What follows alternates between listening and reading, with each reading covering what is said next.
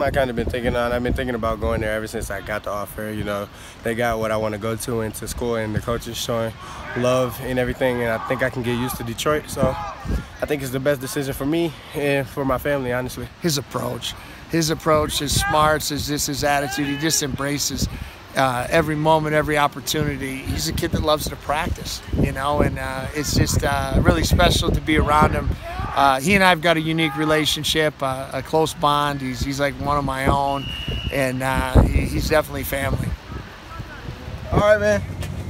Juggling? I can't do this. All right, we're gonna try. You can scream again if you want.